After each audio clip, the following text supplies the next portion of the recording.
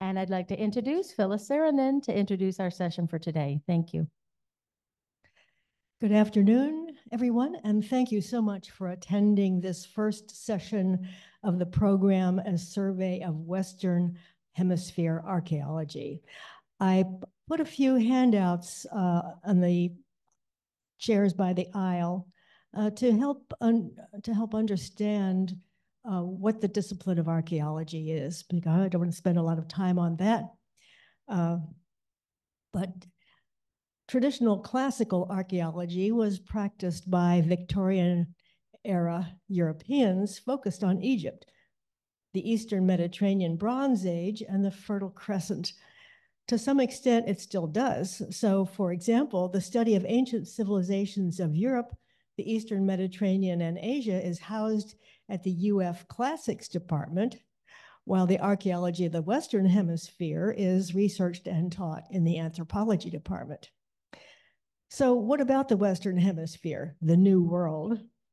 Until the mid 1900s, European Americans could not imagine that there were pre Columbian urban populations in North America besides maybe the Mayans and the Aztecs, and in South America before the Inca.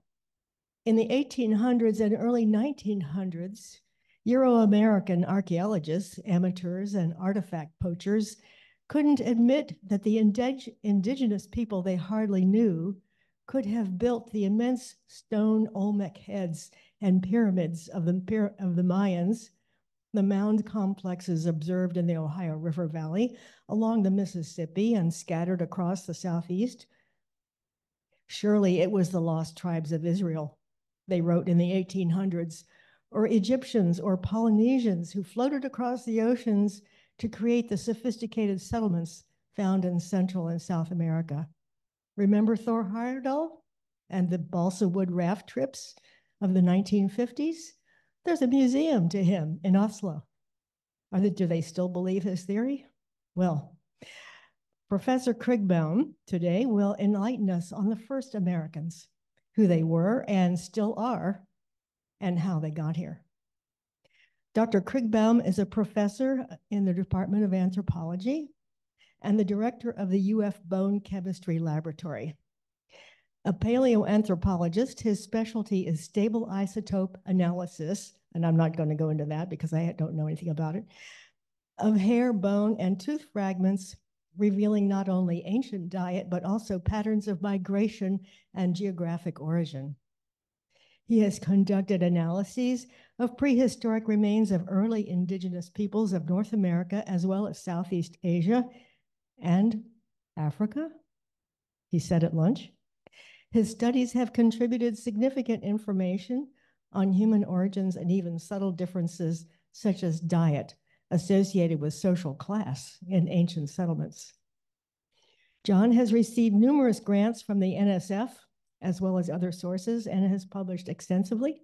He earned his PhD from New York University. So, Dr. Krigbaum, please.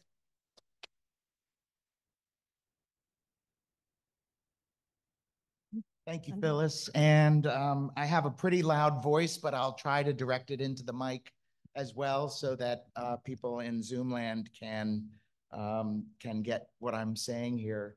It's a real pleasure to be here today and to share with you some interests that I have, common interests in the prehistory of the Americas. I am, as Phyllis mentioned, I'm a biological anthropologist. I do some paleoanthropology. I do quite a bit of bioarchaeology, working with human remains from various archaeological sites in the States, but also in other parts of the world.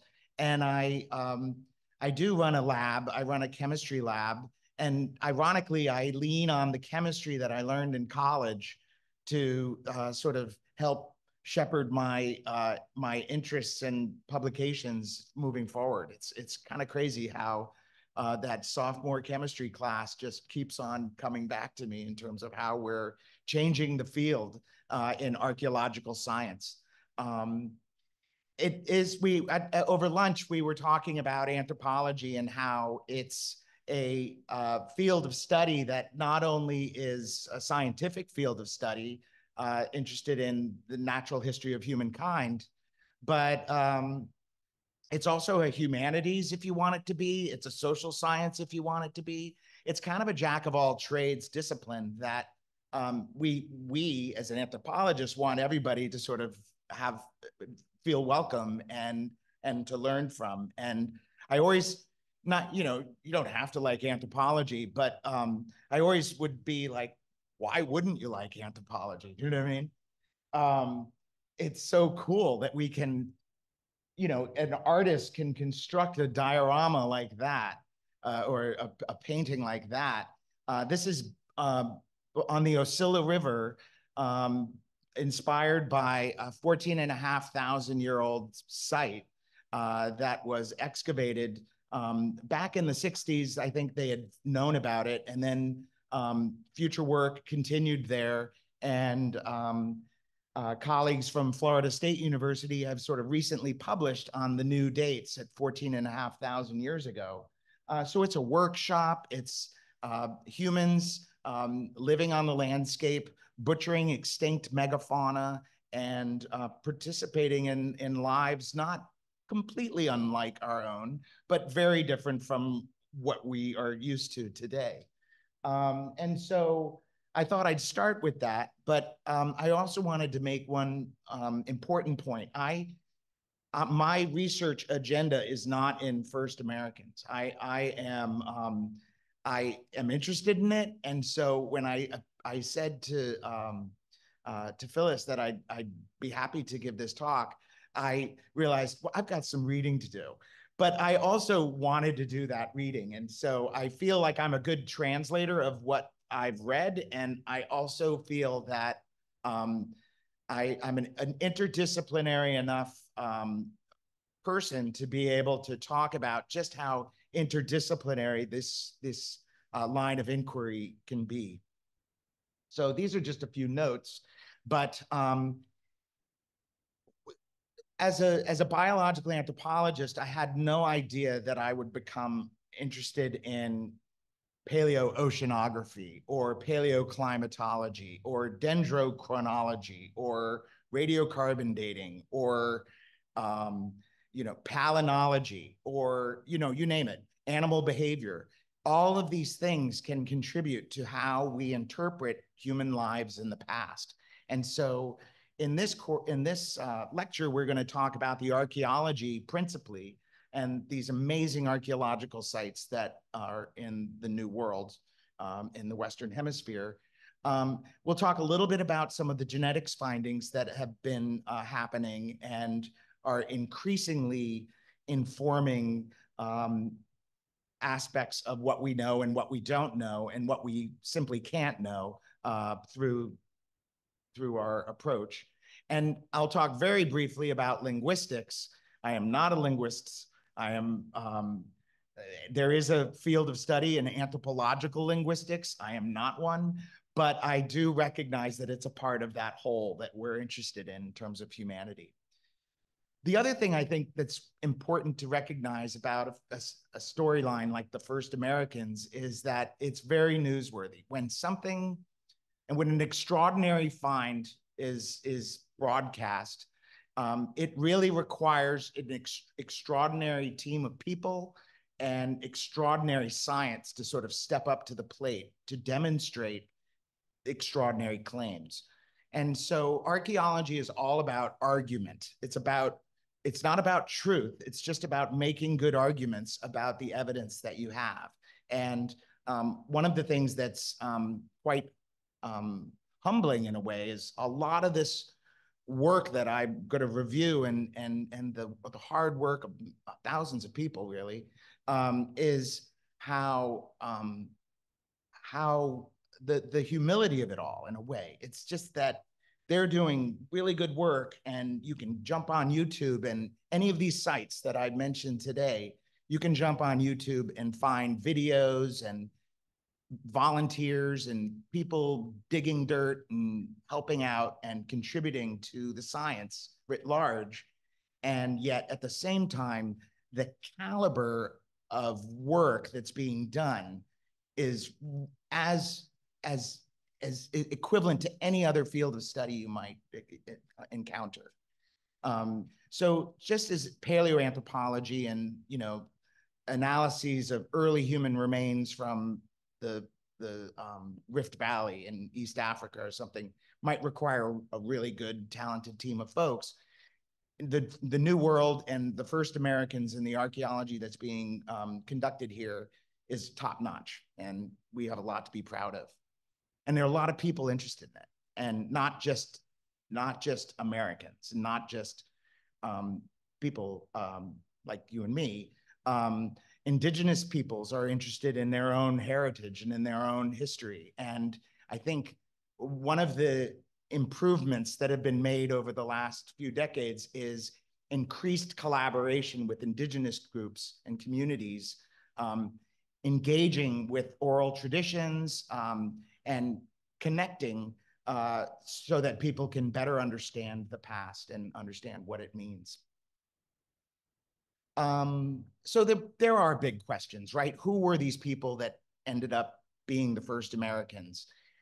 What routes did they take to get here? And how did they live? And how did they interact? These are all big questions. And so we will try to address some of those facets to those, but we'll also have to leave the jar half empty, unfortunately, and it will continue to contribute. I think the science will continue to amass new data, and debates will be resolved or not, and we'll know what we can know and what we can't know based on what we're digging up and what we're finding. These are two books I have not read yet, and I wish I had, but these are very recent books, and they're the one on the left, The Genetic History of the Americas by Jennifer Raff. She's at the University of Kansas, and I read a book review of this in the New York Times not that long ago, and it was a very, very nice review. And so I really do want to get this book. I just don't have it yet. But what she is she's a genetic anthropologist, and but she's stepped back, and again, with humility, she's sort of diving deep into the archaeological record, the linguistic record, oral traditions and native communities, and weaving together a story about the first Americans that is a compelling read, or should be a compelling read. So I look forward to reading that. And then another is by a practicing archaeologist, David Meltzer, who has been involved with a number of the sites we'll probably talk about today. And I started diving into his book a little bit, what I could get on the first edition online. And he writes really well, and from an archaeological point of view. And you realize that you just recognize that it's not lost on them, the impact that these studies have. They're really important to understanding humanity and all its wrinkles. So there's a lot of research activity on this topic, and it's sort of romantic in a way, because modern humans had evolved in Africa. They've gotten out of Africa. They've gone to new worlds in the old world, into Asia, and up knocking onto the door of Siberia. They went into Europe. They've gone into Australasia. And in the New World, when modern humans came into the New World, there were extinct megafauna still thriving in below the ice in North America and South America. And many of these early sites have, solid evidence of human habitation and human occupation and are associated with extinct faunas. So there's another debate that was sort of quite in vogue a generation or more ago about, did early man in the New World make all these megafauna extinct? And there's no doubt that humans are effective hunters, but I think there's been a number of claims saying, oh, it might be disease, it might be climate change, it could be that they were just hunted to extinction.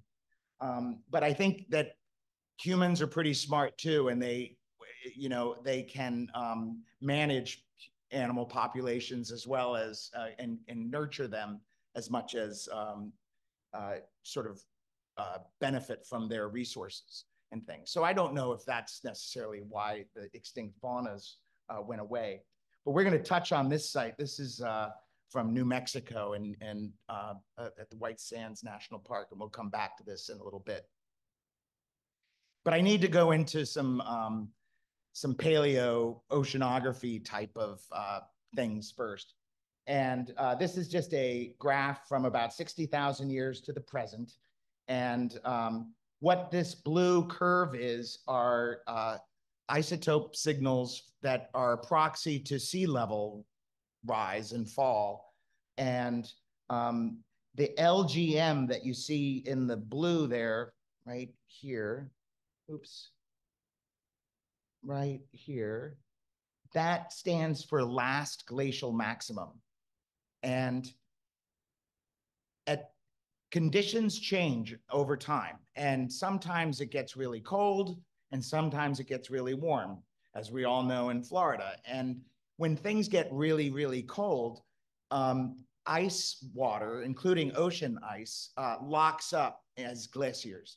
And so what we know occurred at the last glacial maximum is that these massive ice sheets in the northern latitudes grew to cover the entire country of Canada and so on. So it was a massive field of ice that was a mile high.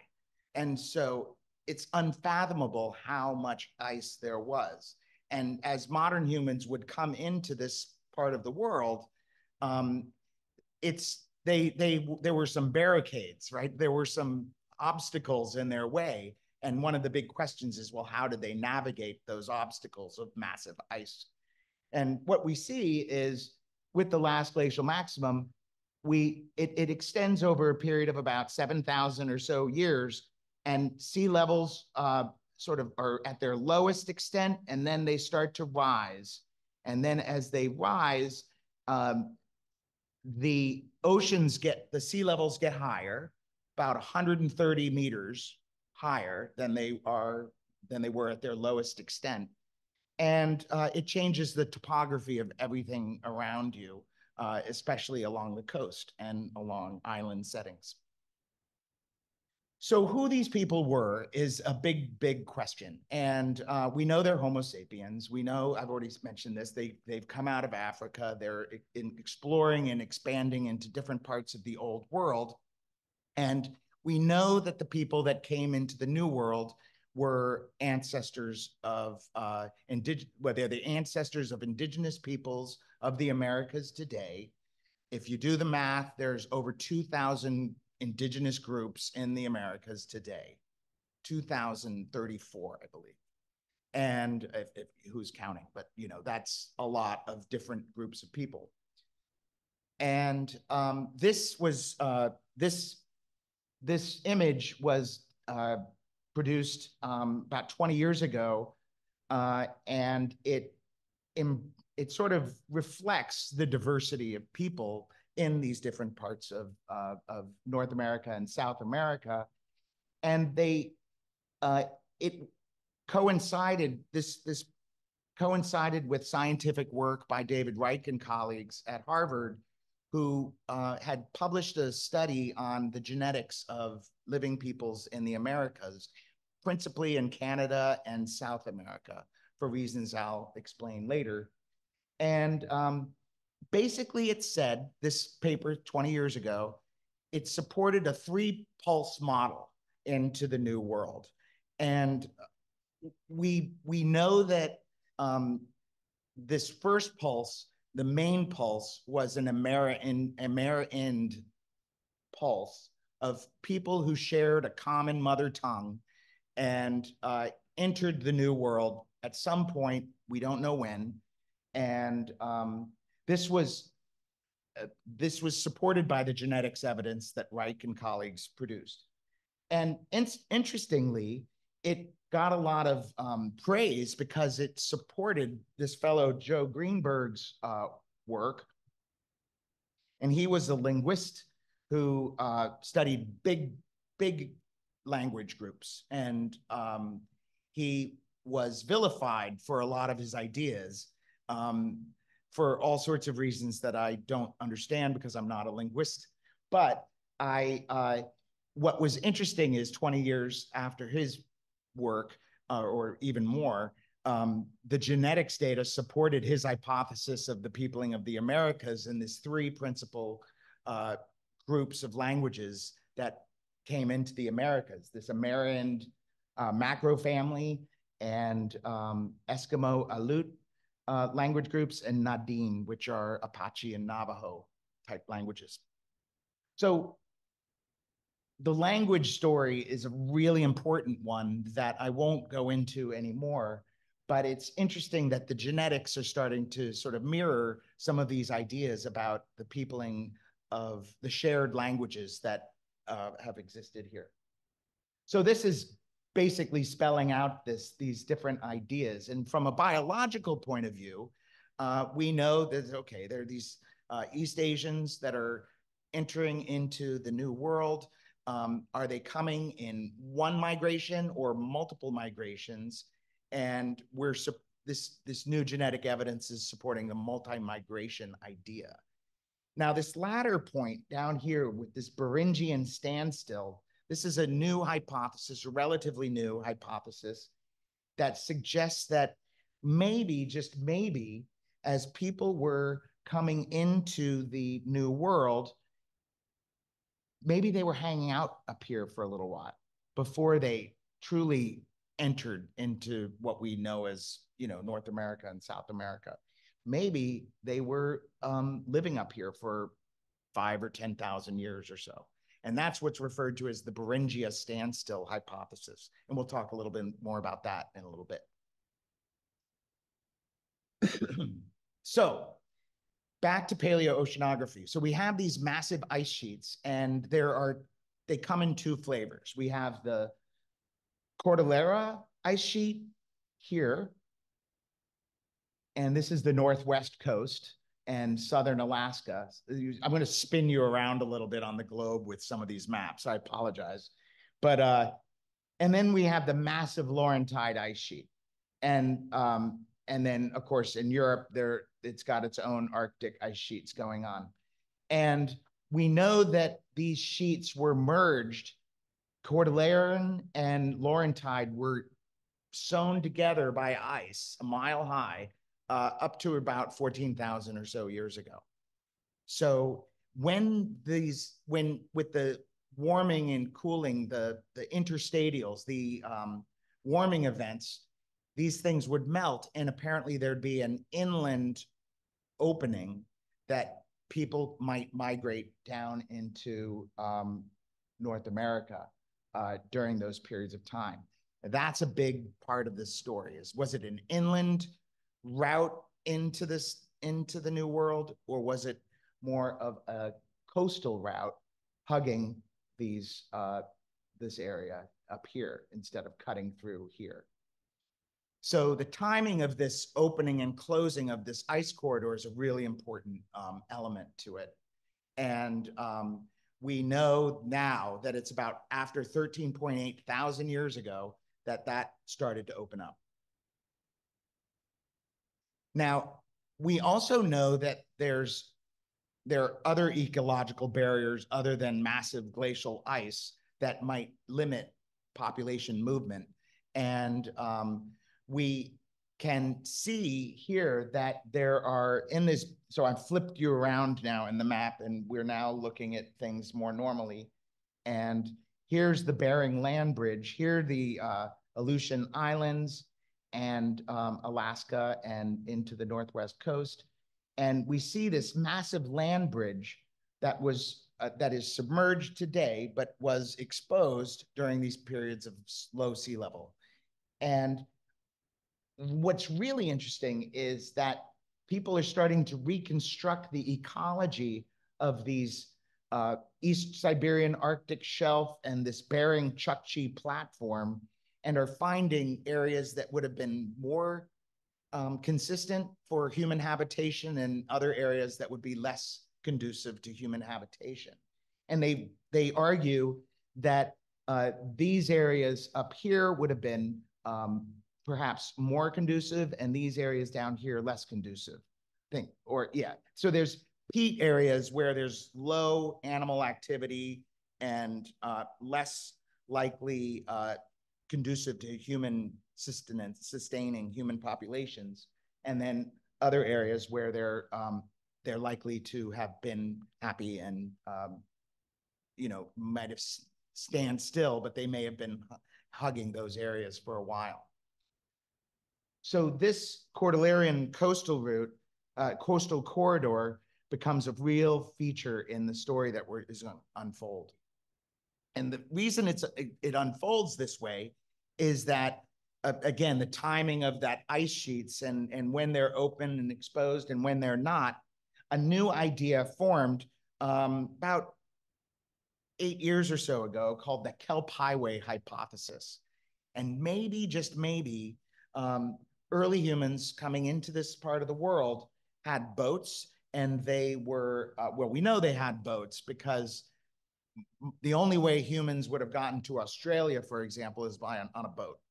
You can't get to Australia in any other way other than a boat. And we know Australia got populated 55,000 years ago. So that's a fact. So they could have had boats and hugged this Cordilleran coastal highway.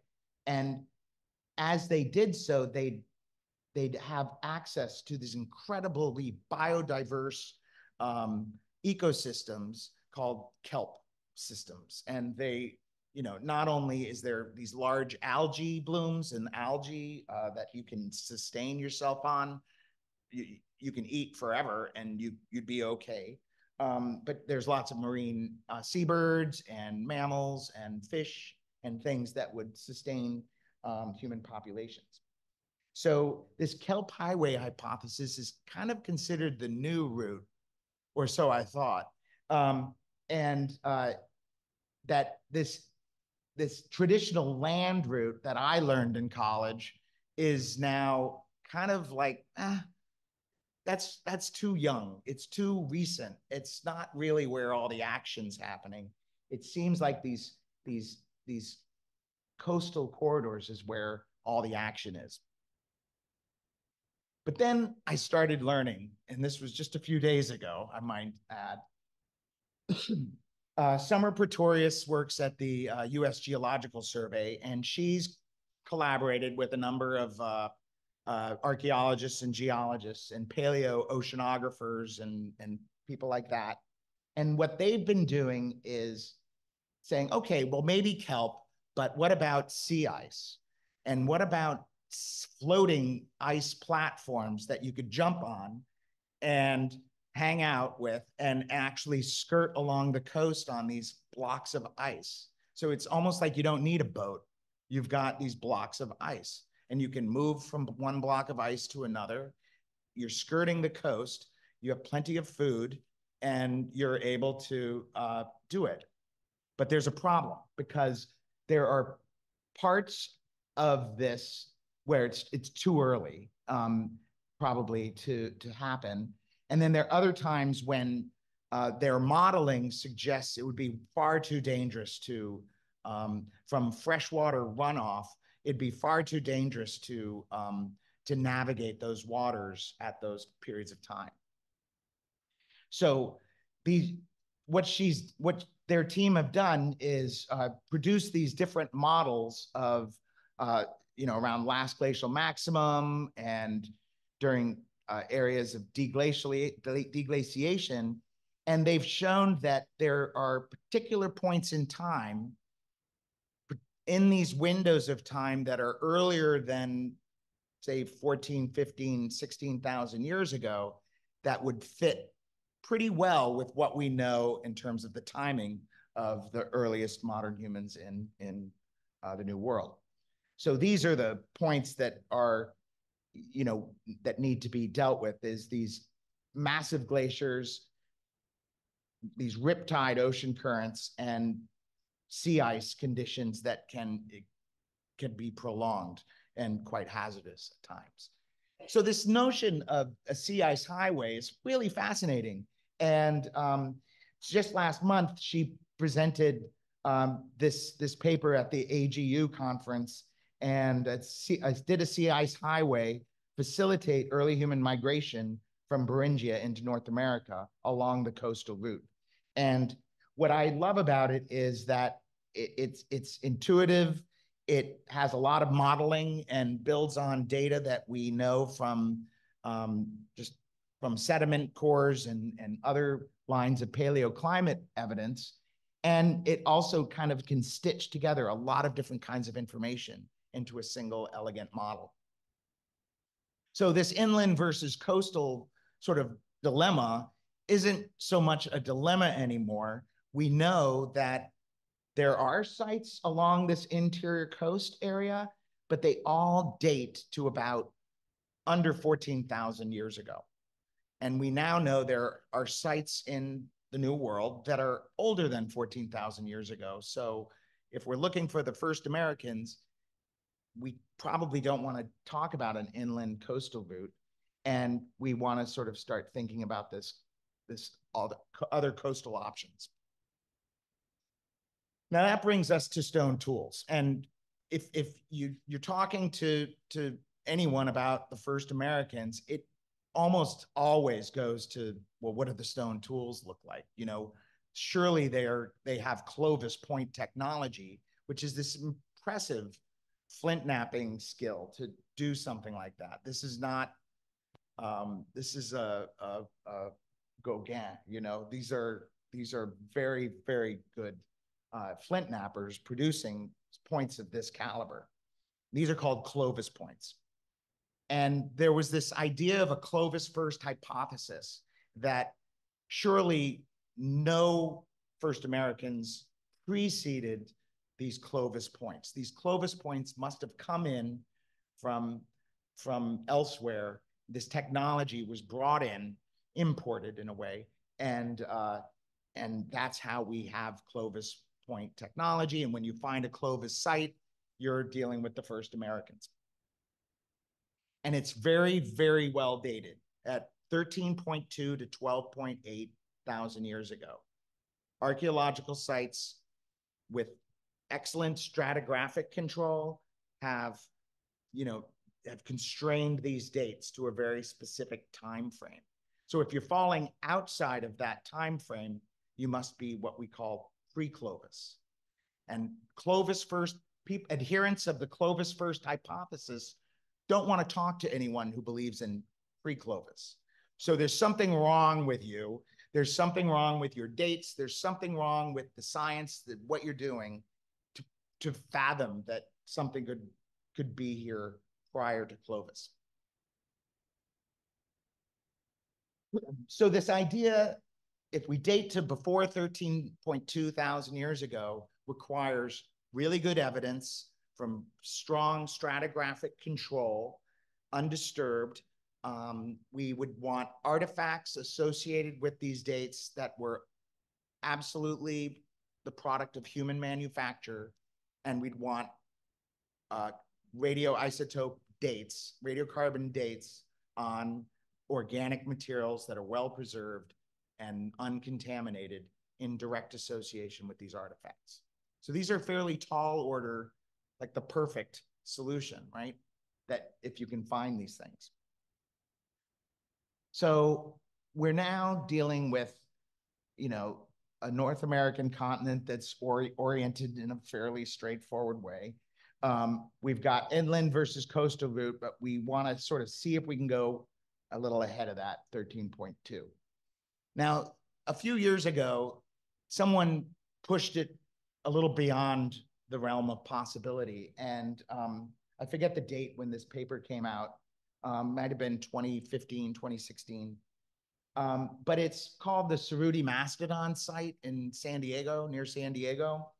And they claim that these broken bones of mastodon and these broken fragments of rock are a product of the first humans in North America. And routinely, most people just clearly dismissed it. It got published in Science, but that doesn't mean someone wasn't asleep at the wheel, right? Things happen, and for whatever reason, it got published, but there's been no traction with this idea of 130,000 years ago people were here. That has not won the public's good grace.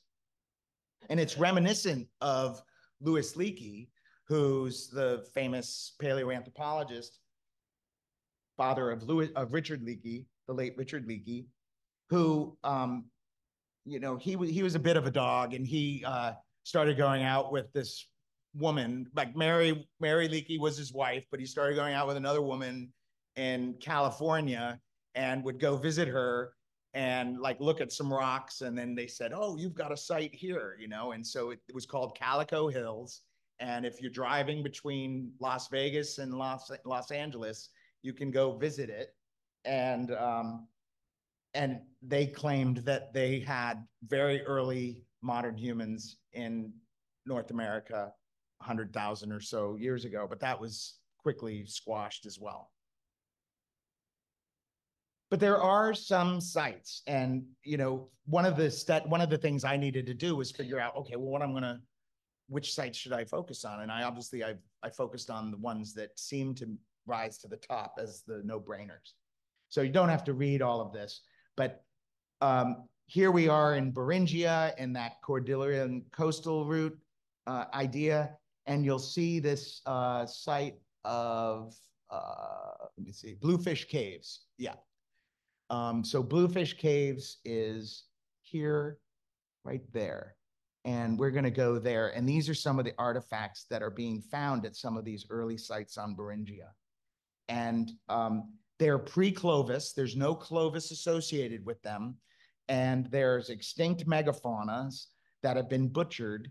And it seems they have very early dates at about 24,000 years ago. So it seems that it supports this notion that people are living in Beringia and sustaining themselves off of this megafaunal communities in these areas that are suitable for human habitation. Another site that's slightly later, 10,000 years later, not too far away, is called Swan Point. Again, megafauna being worked by tools that include microblades and other skilled lithic stone technology that is reminiscent of material culture in Siberia.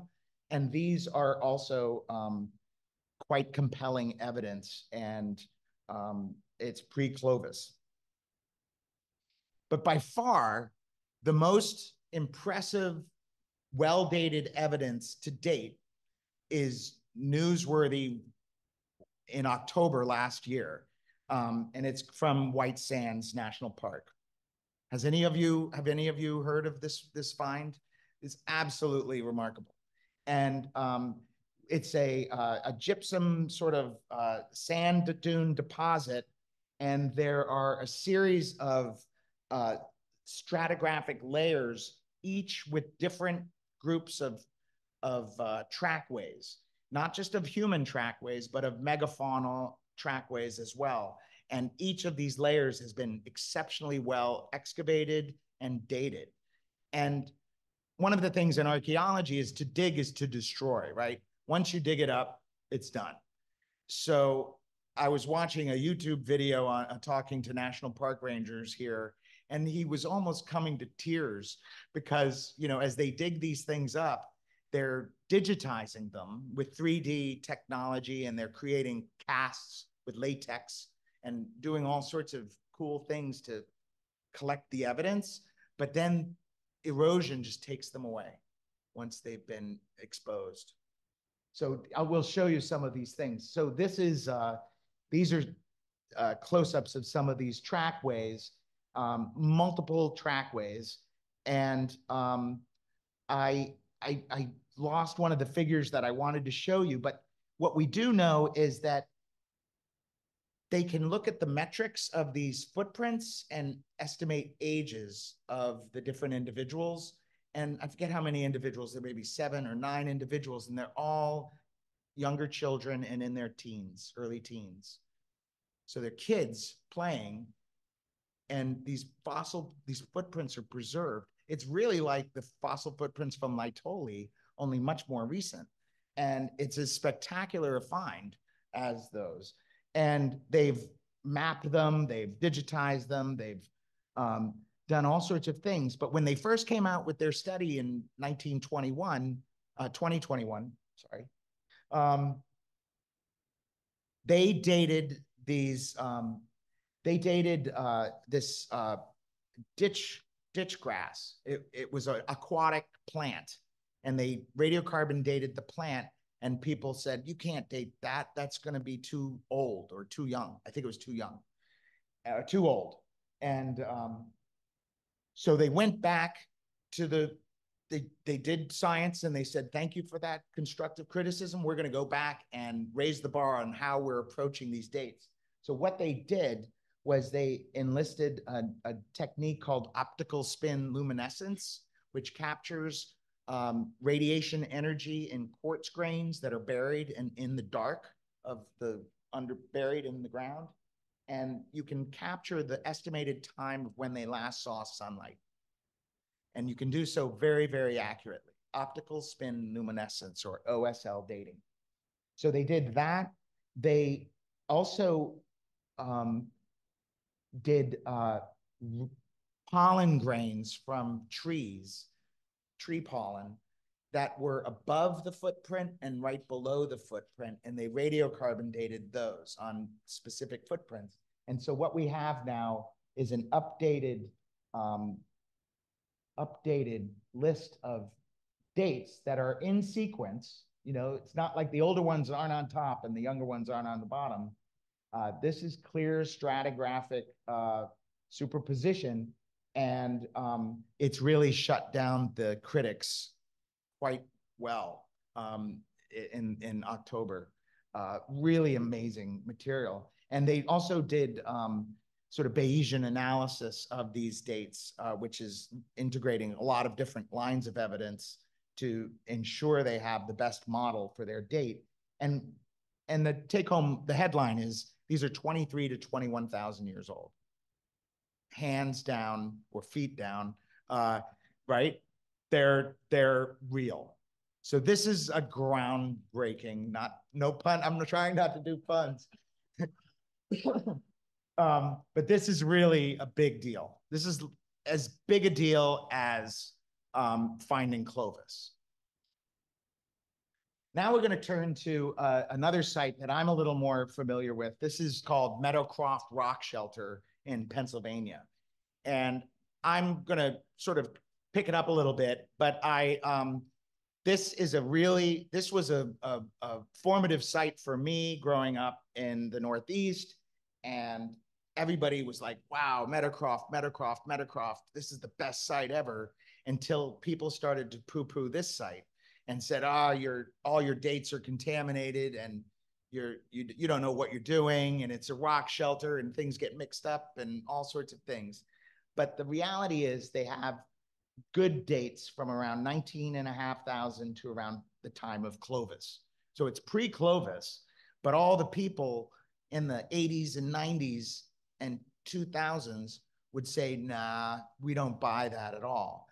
But now people are coming around and saying, well, maybe these dates are somewhat close to the mark.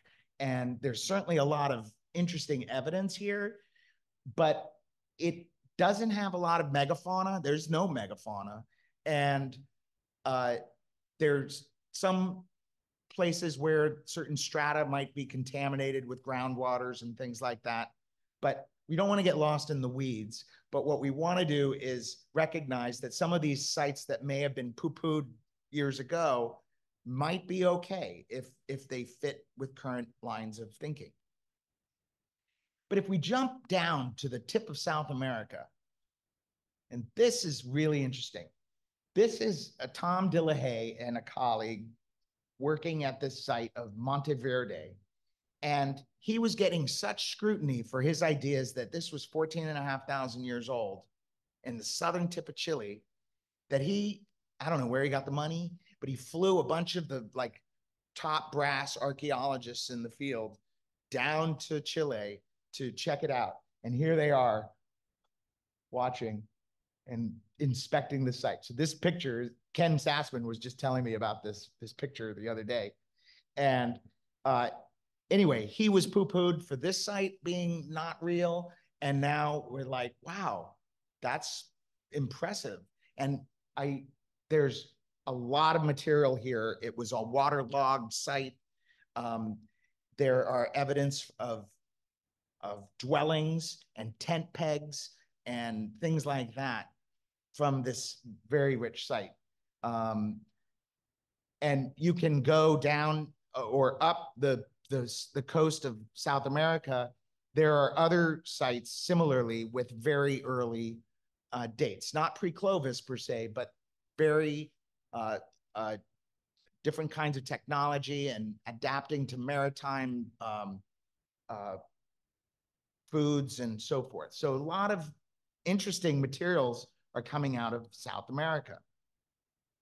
Okay, so now we want to start thinking about, okay, so now we've got North America and even South America covered, and we're before 13.2 thousand years ago. What does that mean in terms of where some of this other evidence is flowing? And how do we start to look at these pulses of people that are coming into these new worlds and how to best date them? And they're starting to look at genetic lines based on, constructed from living peoples in Canada and South America. And they're starting to try to piece these things together. And if we look here, I thought these next couple pictures are quite useful. This is a site, this is a figure showing sites that are 15.5 to 13.3 thousand years ago, so pre-Clovis. And it shows how far extensive these different types of tools are to one another. So you have different, so I'm pointing there and I should be pointing here.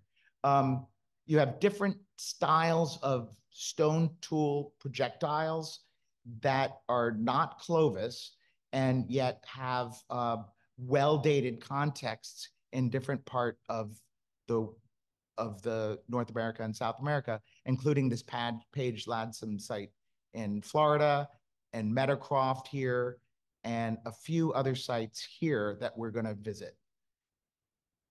And the most impressive one that I found was this site called Cooper's Ferry. And this is about 500 kilometers inland on the Columbia River. And it's in the Salmon River Valley. And it was discovered in the 1960s. The Nez this is on Nez lands. They have oral tradition that places the origins of this, this site, you know, thousands and thousands of years ago. And Lauren Davis at Oregon State has been conducting excavations there. This is the site that had the YouTube channel that had really interesting volunteers and people sort of talking about their work.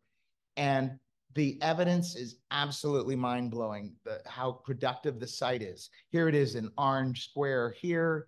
If we were going down the interior route between these two ice sheets, we'd be right there, but it's 16,000 years old. So this would have been a block of ice. This would have been, have you seen the Game of Thrones and that big wall of ice? That's what we're talking about, this massive wall. They've got lots of, no human remains, but all the remains of human activity, including charcoal and pits and hearths and things like that. Incredible lithics that are, some are non-diagnostic, but show a lot of use and reuse. And they've got these pits that each have been radiocarbon dated, and some upwards to 15, 16,000 years ago, with the remains of your meals and things pushed back into the pit, sometimes with stone tools and broken stone tools and things like that. And my friend Tom Hyam did the radiocarbon dating for this site, and he does this Bayesian analysis where they'll integrate stratigraphic information and paleoclimate information and other site-based information in with the radiocarbon dates, and they get these incredible sequence where these pits are dated upwards to 16,000 years ago. And Lauren Davis talks about these stone tools from Cooper's Ferry that are very unique and different from other types of stone tools found to date. And this has led him to consider, where might these be coming from? Who's inspiring these designs of these new types of stone points? And these 3 points here are from Hokkaido, Japan. And they're the same. They look, you wouldn't be able to distinguish them apart. And it's so cool. And when he talks about it online, you see like, wow, this is amazing what you're talking about.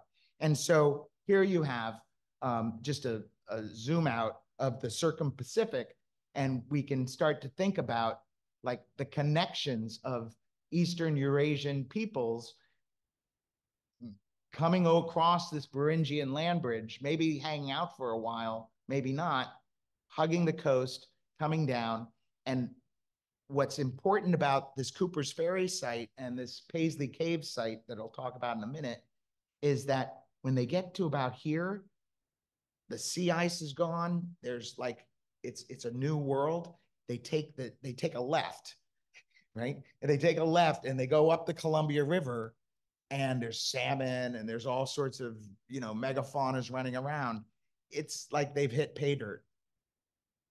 And so this site, Paisley Cave, it's slightly younger than Cooper's Ferry, but they've actually gotten DNA that's been preserved in coprolites or ancient preserved poo. I know I've said poo-poo a couple times today, but this is poo. And it is quite remarkable. And the preservation has been tricky. It's like most of it is bacteria from surrounding environments and so forth, but they've been able to get exogenous human DNA from these coprolites. And in this circumstance, it's hard to get ancient DNA out of just anything.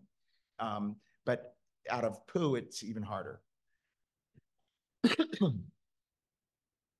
Here's another site which they were able to, this is actually the earliest North American burial site called Anzac. It's in Montana. And here, just to show you where Anzac is found, they have, it's a Clovis site with an associated burial that dates to about 12,000 or so years ago.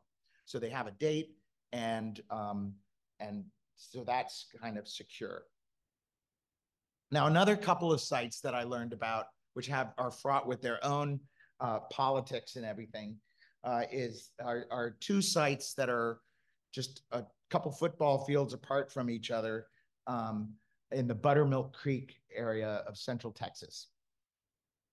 And here you can see there's a spring-fed river here, and this is Looter's Pit that was where a lot of looter activity occurred in the 70s, 60s and 70s, and then they started to purchase the land and get rid of those looters and do proper excavations.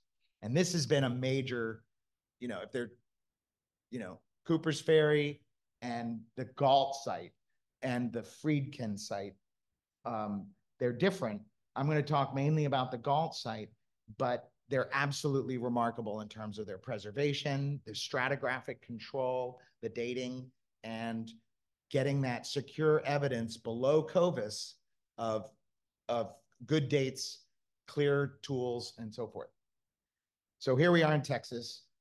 Central Texas, and you've got a lot of different kinds of lithic stone tools. You've got exceptional stratigraphy here, from more recent to ancient. And here's the Clovis assemblage here. And then below that, most people, when they're digging Clovis sites, once you've found Clovis, you stop. We don't have to go further, right? People are starting to go further now, and they're finding things below Clovis. They're finding, this is Galt assemblage, it's called. It's kind of waterlogged, so they had to pump water out to sort of do the work. But they found incredible, what they would argue is diagnostic fishtail kind of artifacts and lithics that are pre-Clovis points.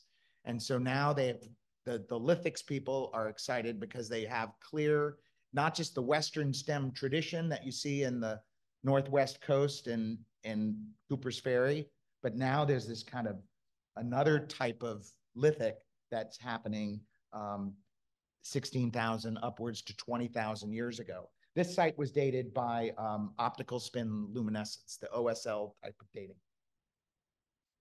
So we've got these pre-Clovis sites, and then we've got Clovis era sites, like these listed here. And we start to see distinct differences in stone tool technology. One of the things that's fascinating is that Clovis is most dense in the eastern portions of the United States, less dense in the Midwest, in the mid areas, and then lesser still in the western area. This hash mark area is where the Western stem tradition seems to be present. But then down in South America, you have these fishtail type style that extends across the entire continent, not just on the coast. And I'm not even getting into some of the early sort of evidence in the Amazon. Now, finally, I wanted to just talk a little bit about the genetics because it's an important topic. It's obviously a very sensitive topic to some people. Indigenous communities are not happy about ancient DNA, and they don't want their ancestors analyzed without consent. And that's the current state of things in North America. And yet, prior to these concerns have always been there. But I think there was this arrogance in part by Western science, just sort of plodding forward and doing the work anyway and trying to get some answers. And so in the 80s and 90s, there was a bit of work done on mitochondrial DNA and sometimes on the Y chromosome, building scenarios of either single or multiple migrations into the New World. But we now are starting to tap into whole genomes, your entire genome being reconstructed through genetic research. And we are, I think, with the humility of science, I hope that we can actually find common ground with indigenous groups and start to do this work and ask good questions in responsible ways. Here's David Reich, who's a colleague at Harvard and quite prolific. You can see these are the total number of individuals he studied in his lab, and this only goes up to 2020. And you can see how productive he's been over the last few years, right? That is a lot of whole genomes to sort of work through. You need supercomputers that occupy buildings to sort of run those kinds of data. It's today. And this is a good book that he's written not too long ago.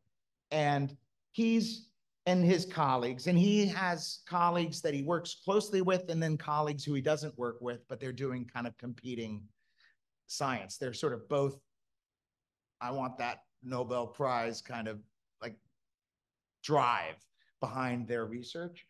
And Erik Wieselslav is also from Denmark, he's also been doing a lot of this kind of ancient DNA work and collaborating with Native groups and Native teams. Anyway, what we see here is that there are multiple pulses of people coming down into this continent and this Western Hemisphere world. And we're also starting to see that you can combine the geological and the archaeological and the genetic data now for the first time and start to really see when these things are manifest. And not to get into the weeds about these different lineages, but we're starting to ascertain different lineages and when they may have appeared into the Americas. And not only that, but they're starting to look at dogs and dog DNA. And, you know, dogs are arguably our best friend. And the earliest dog comes from about 16,000 years ago from an island off the coast of Alaska. And they're starting to look at the DNA of dogs. And it turns out there are two dogs that seem to be related to these early ancestral dogs. The Peruvian hairless dog, which I couldn't find a picture of, and I got distracted and I couldn't find it. And then this, I don't even know how to pronounce that. Anyone? So quite a handsome dog. But so these dogs are New World dogs, if there ever were New World dogs. So I found that really interesting that the NIH was funding a genetic study of these dogs and how that, you know, that can contribute in part to unlocking this story that the genetics has to tell. So when we start to think about, you know, how Native groups are characterized, we have thousands of groups of people living in North and South America today that claim heritage into the deep past, and we now have some data to sort of situate in time their appearance in the archaeological record and in this genetic record. What is we're finding is that the geneticists are finding ghost populations. Excuse me. So just like the Denisovans, have you guys heard about the Denisovans that are this kind of ghost population between Neanderthals and another archaic group that are found in the old world? We don't know much about them other than that they exist in genetics labs, right? We're starting to find these ghost populations of native groups in genetics, through the genetics that are being conducted on these materials. And that leads me to the end of this talk, which is basically that they don't quite know how to, it's complicated, and some people would say it's really complicated, but a lot of the story gets complicated because a lot of the native and indigenous people's genome was lost by genocide. So, you know, when Europeans colonized the New World and people died, so many people died, that their hypothesis these days is that there were lineages that were just not, that are just simply statistically not represented in living populations anymore. And that was an eye-opener for me in terms of why people are scratching their heads. And it just made me sort of do the full circle, because, you know, here we are interested in the first Americans, and yet sadly, these first Americans, you know, get lost in ways that are quite violent and traumatic. And at the same time, we do want to sort of bring the circle full circle and reconstruct this as much as we can. So with that, I'm going to say thank you for your attention, and I hope that was reasonable. That was wonderful, John. Thank you. Thank you. Just a brain overload here, in spite of the fact that I've been studying this for years. So, questions from the audience? Sure. Mallory. I've always wondered why, given the idea that the most of the people came from the north, why the population in the south seems to be not only larger but also more advanced. Is there something that would account for that? South America Yes. versus North America? South America versus North America. I think there's quite a bit of diversity in terms of stature or advancement or things like that. People use what tools and materials they have around them to make a living. And so you might have Inca civilizations and Aztec and Maya and things like that. But that doesn't necessarily mean to say that a hunter-gatherer group living their way of life in central Amazon isn't, they're just doing things differently and they know how to get along to keep things kind of separate. We know how to live apart from one another quite well. And I think Native American groups have done that as well. They not only were they interconnected when they needed to be, they also kept their distance from one another. And then that comes into the gene flow and genetic drift or no genetic flow, right? So some people are maintaining their genetic populations and genetic integrity intact just because there's just less gene flow. But I do understand, I think that it's pretty heterogeneous in terms of this, of both North America and South America. And we also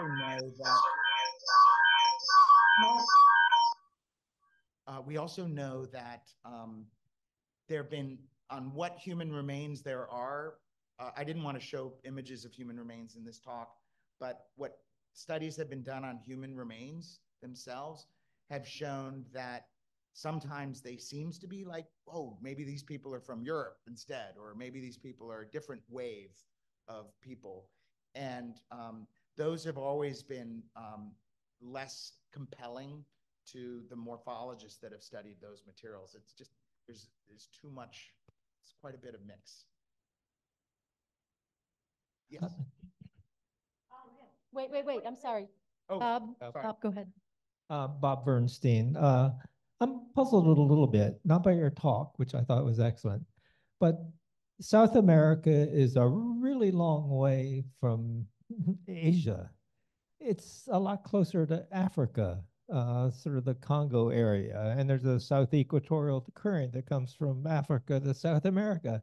It's Is there really no interesting evidence, or does anybody look? And I found one image. There was one figure that I might have included in the talk, but I might not have. And it had an arrow from Africa to South America drawn that way, saying, oh, maybe they came this way. But, through none of my sort of literature review on this sort of the newest discoveries were they really talking about that African connection. And the genetics don't support it at all. So the genetics do support something that's really interesting. And it's not only these ghost populations, but South Americans, certain populations in South America have some Australomelanesian type of genetic markers in their genome that other Native American groups maybe don't have. And so there's this idea that maybe, just maybe, these are the Australomelanesians, like Andaman Islander type genes that may have been in the mix as certain Eurasian populations were organizing and getting and moving across this Bering Land Bridge. Or did they maybe cross from the Pacific into South America? And that's a whole nother level, that's a whole nother talk about the connections between the islands off of Chile and the Pacific. That's another really interesting story. But Wow. But I take your point about that. It's fascinating. We're going deep. It's a little puzzling as well. This lady over here. Don't forget to stay in front of your mic. Okay. More other questions? Let me, Here. John, you didn't mention it, so I would imagine that it doesn't exist, or at least hasn't been found yet. But in the old world, there are fertility figures that have been found. Is there anything at all similar other than, let's say, rock art that might be like that in the New World? Grab your mic. You know, in terms of the fertility, I'm not aware of that. But one of the things I've learned is some of these child burials that have been excavated in Alaska are, I mean, child burials just break your heart, right? They're very compelling. There's a lot to learn about them and how they can sort of contribute to the story. They're found with toys, and so archaeologists, or at least, are interpreting some of these artifacts. They're not ceramic, they're lithic, but they are preserved, forged little toys that are buried with the thing. But I don't know anything about the in terms of a fertility type of artifact. Oh, I think that in terms of religious worldview, there are burials that clearly show a pretty compelling worldview in terms of use of red ochre, rich use of red ochre, how they're placed side by side, grave inclusions, things like that are quite compelling. Yeah. The use of wait. That would be in Clovis era and after. Yeah. The use of ochre is worldwide. Red ochre ancient is one of graves. those global phenomena that represents life. And I've worked on burials in Southeast Asia, and it's always moving when you find this. It's such a rich, deep red hue. It's really powerful. Even the Neanderthals. Yeah. Red. Yeah. Yeah. We have a question on Zoom. Paul Parker, if you can unmute. Can you unmute, Paul? Paul, you're muted. Yeah. Well, okay. More questions from the audience in the room? Well, you've answered. Wait a minute, I got it. There we go, Paul. Yeah. Thank you so much. This was just fascinating. And thank you, Julie, for getting me back on. I've always been curious to what extent the glaciation that created the land bridge and was land formations that allowed people to migrate, whether they did not extend to Europe and to Northern Europe to the extent that, or maybe in the period around 16,000 years or in that period, did not enable European groups to migrate to North America.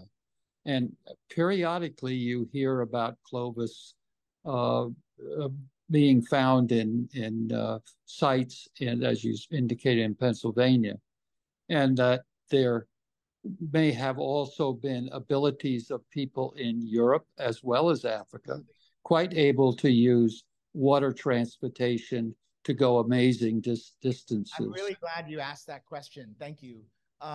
There are actually arguments for Solutrean related, Solutrean being one classified type of stone point, from Solutrean inspired lithics that some people see in lithics in Eastern North America, and they argue sometimes vociferously for a European connection through a